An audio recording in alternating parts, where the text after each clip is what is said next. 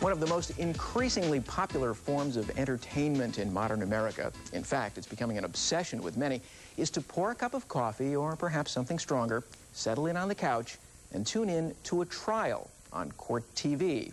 To watch a trial, listen to the evidence, and then to pass judgment on another human being, that's the real game of Jeopardy. And despite hearing perhaps of a unanimous acquittal, many of us are sure we know better.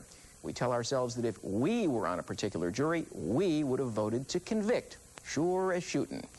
The debate rages on, of course, as to how public opinion is shaped by such national spectacles, but it's important to remember that long before television was even a glint in America's eye, trial by a handy majority, trial by mob, away from not only the cameras but also the courtrooms, was described with a simple word: lynching.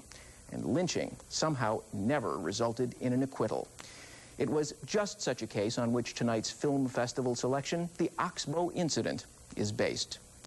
In Nevada, in 1885, suspected cattle rustlers were rounded up and hanged by an outraged mob. The incident and its aftermath was dramatized in an extraordinary novel by Walter Van Tilburg Clark. But a movie version of the Oxbow incident was almost never made, since the subject was unrelentingly downbeat.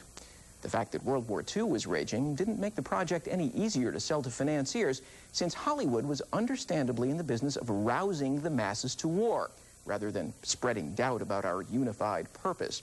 But it was William Wellman, known affectionately and not so affectionately as Wild Bill, who in 1943 finally struck a deal which allowed him to direct the classic film we're going to look at tonight. Featuring a tightly written and almost terrifyingly direct screenplay by Lamar Trotty, The Oxbow Incident is simple, eloquent, and timeless, and may still be the ultimate film on the subjects of vigilantes, prejudice, capital punishment, and violence as an acquired trait. Here now are Henry Fonda, Harry Morgan, Dana Andrews, Anthony Quinn, Frank Conroy, and Jane Darwell, and director William Wellman's The Oxbow Incident.